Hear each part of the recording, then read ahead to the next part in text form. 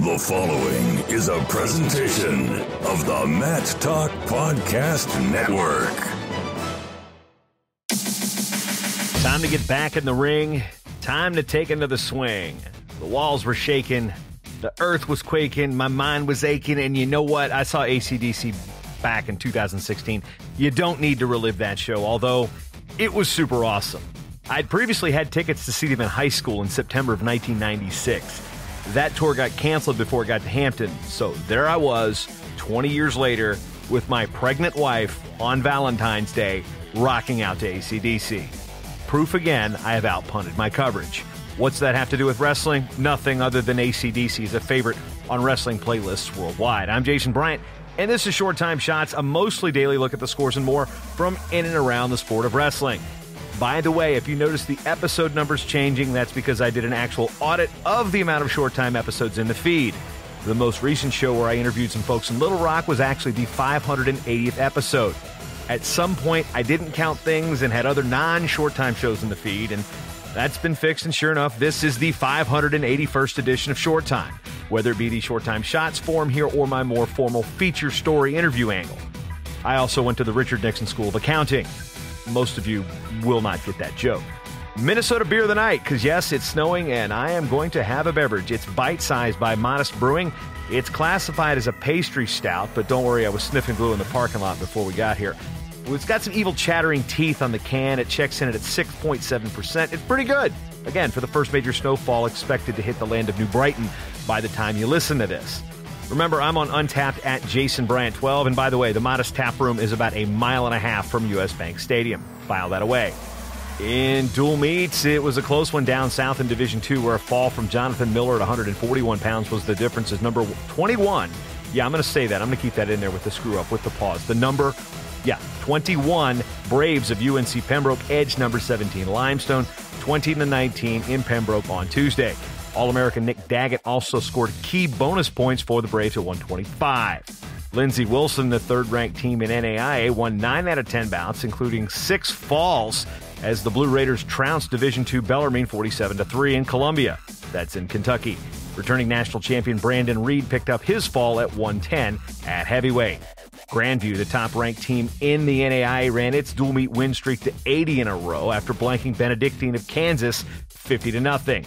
During that stretch, Grandview was outscored on opponents by an average of 42.3 to 4.9.5. 4.9.5, that's ridiculous. 4.95. There's also been 27 shutouts. The Vikings have won 108 of their last 109 duels, with the last loss coming in November of 2013 to Division I Iowa State. Keeping it in the NAIA, 5th-ranked Campbellsville won a pair of duels at home on Tuesday. First, the Tigers topped the Phoenix of Cumberland University, the one in Tennessee, because the one in Kentucky is the University of the Cumberlands. Anyway, they beat Cumberland University 34-6 before dispatching with West Virginia Tech 59-0. Yes, 1 point away from a perfect score. Number 4, Marion beat Missouri Baptist 43-6. In Division III, 5th-ranked Augsburg was aided by 5 forfeits in shutting at St. Olaf 57-0 at Cy Melby Hall in Minneapolis. Guess what? The office of the St. Olaf College president, David the Duck Anderson, has ignored 2 more media requests for interviews after feeding the boards of regents and the alumni a load of scat, no matter which animal it falls from. Anyway, you want to get a free month of podcast hosting with Libsyn? I'll tell you how. There are approximately 66 active wrestling podcasts out there, with 20 of them here on the Matt Talk Podcast Network. I get asked all the time about what people need to start a podcast. One of the most important things is a podcast hosting company. I firmly believe in quality, and that quality comes at a cost. And with Libsyn, that cost is low. It's also my podcast host of choice. That cost is super affordable. Sign up at Libsyn.com. That's Libsyn.com. And use the promo code MTO to get your first month of podcast hosting for free when you sign up. That means you get the rest of this month and next month free. They've got plans as affordable as $5 a month. They've been the backbone of this network since its inception. And if you don't reach out to me for technical advice or don't want to be a client or come on the network, at least hear me out on this one. Libsyn.com. Use the promo code MTO and get your free month. Maybe more. Nothing's on the schedule really until after Thanksgiving, with action firing up on Saturday with Northern Colorado at Fresno State. On Sunday, we see several notables, including Cornell heading to Ohio State, Wisconsin going to Carver Hawkeye, Appalachian State facing North Carolina, and Augustana, the one in South Dakota, facing North Dakota State. Also on the schedule, Ohio facing Chattanooga. From the Daily Wrestling News, there's a new number one in the NWCA Division I coaches poll as Iowa moves into the top spot for the first time since February of 2015. Penn State, the previous number one for the last 36 polls, fell to number 3 after the Nittany Lions saw their 60-match win streak stopped by Arizona State. The Sun Devils slid up. Well, actually, they didn't slide up. They improved 6 spots to number 4, 1 spot behind the team they just beat. Hey, sports. The other notable saw Nebraska move to number 2, tying its best rank in school history. Princeton moved to number 12, its highest ranking in school history. And Army West Point moved to number 21. That is the highest the Black Knights have been ranked since 1994. Kurt Cobain was still alive the last time the Black Knights were this high. Many of you might have been that high the last time the Black Knights were that high as well. But you were probably listening to Kurt Cobain. With 2 top 5 victories in a matter of hours, NC State redshirt freshman Trent Hidley was named ACC Wrestler of the Week. Meanwhile, David Carr's win over Caleb Young earned him Big 12 WOW honors. I'm not sure if WOW is going to be said as such other than in SID headlines, but yeah, okay. Trent Hilger, a.k.a. Thor, hammered down, dad joke, the Big 10 Wrestler of the Week after pinning Utah Valley's Tate Orndorff in overtime.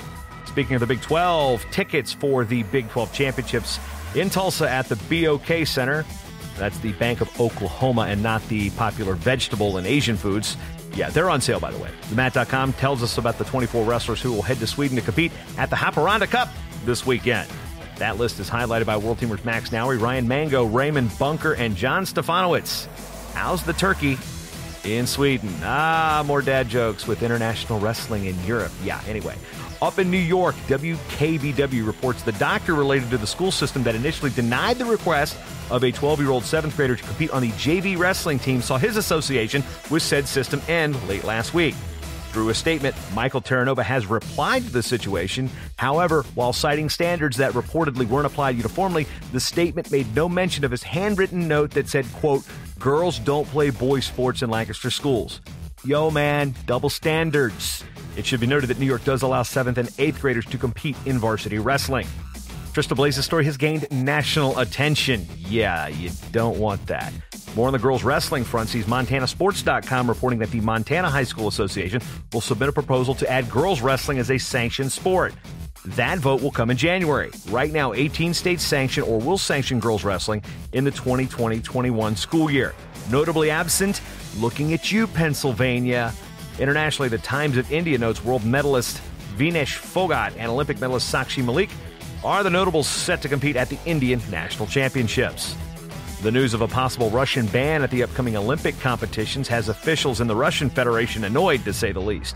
Russian Federation head Mikhail Mamishvili spoke out against the potential ban in his international news services, citing instances in the past where athletes were punished unjustly for the, quote, sins of their fathers. Yeah, okay then.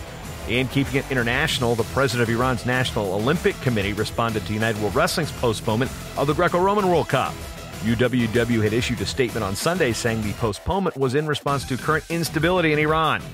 Tuesday, the Mir news agency noted that Reza Salehi, the aforementioned president of Iran's National Olympic Committee, said UWW's decision was hasty, sensational, and under the influence of incorrect propaganda by Western states against Iran. Back stateside, Cody Goodwin of the Des Moines Register opens up the wrestling mailbag in the wake of the Iowa-Iowa State duel, which drew over 11,000 fans at Hilton Coliseum. And we end the daily wrestling news as sad news came in late Monday as it was learned that Brian Keck, a former NJCAA national champion and longtime wrestler on the senior level, had died. The details around the situation are still slim, but Keck was one of a kind. If you didn't know him, he looked mean and intimidating. If you wrestled him, you'd probably understand that to be also true. But Brian was a jovial, big-hearted guy with a very unique past, and one where wrestling played a big role in changing the course of what he'd do with his life. He dabbled in professional wrestling, coached MMA fighters, ran youth tournaments, and was generally someone who just liked to do right by people.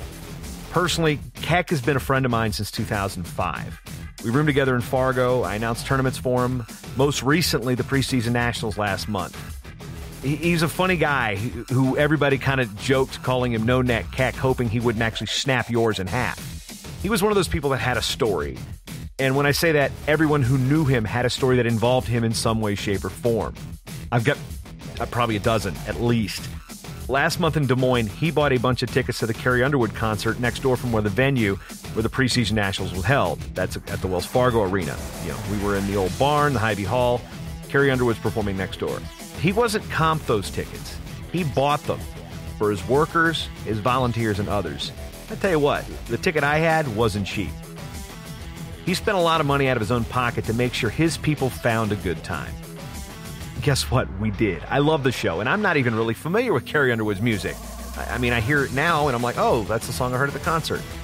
He was a ball buster with a big heart.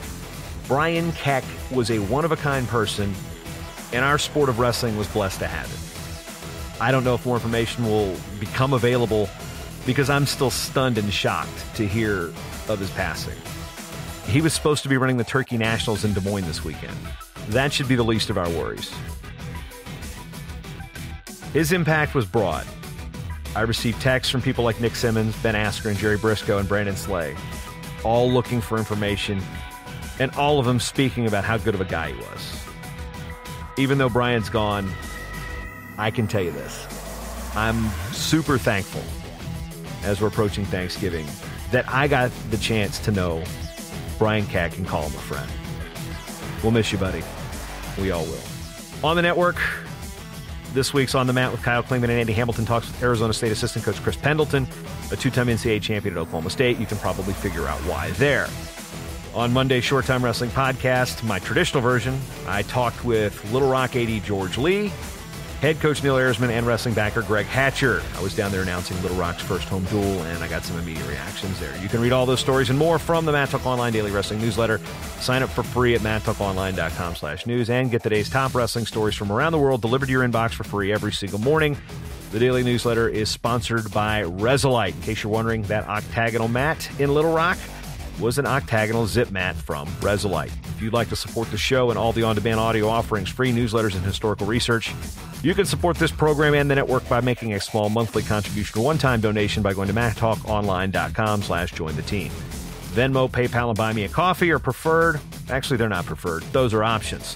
What's preferred is Patreon, because you get a perk with your monthly Patreon contribution. You get branded shirts, glasses, hats, digital preview guides, shout-outs on the show, and even a chance to be on the show.